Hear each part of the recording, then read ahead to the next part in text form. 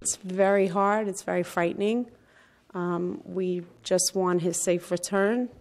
We just want to get the word out there that he's missing. And any information that anyone has that could lead to his safe return, we are offering a small reward. He was seen at his house on Friday morning, and the last time he was spoken to was Friday afternoon at 1 o'clock in the afternoon. Since then, no one has heard or spoken to him. He's a wonderful person, happy, smiley, loving, father of 7, husband, brother, son, all around good, wonderful family man, and we just want him back safely. The Rockland County Police Department, along with other police from several surrounding areas, with Hatzalah, with other, volunteer organizations are out looking for him.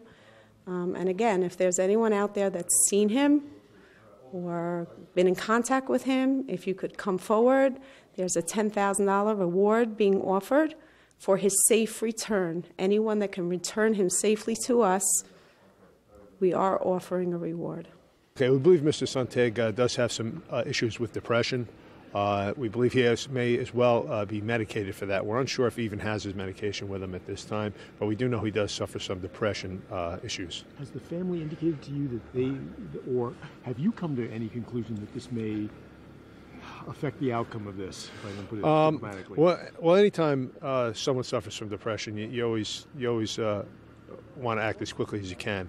Especially if somebody is medicated, they may or may not have the medication with them.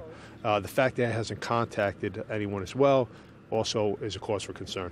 Did he give no concrete evidence or statements that he did say anything like that? It's unusual that he would be missing for this amount of time since Friday, today being Monday, however. Lieutenant, why is the focus here? Okay. Focus is here. The last place that his cell phone, we know his cell phone was activated, was in the Harriman area. It may have been on a Palisades Parkway or within the roads of the park. What we're going to do now is we have some volunteers coming in. We're going to recheck the entire park, the roadways, and the immediate area off the roadways. We're not sending people into the woods or anything like that. We're looking for his car.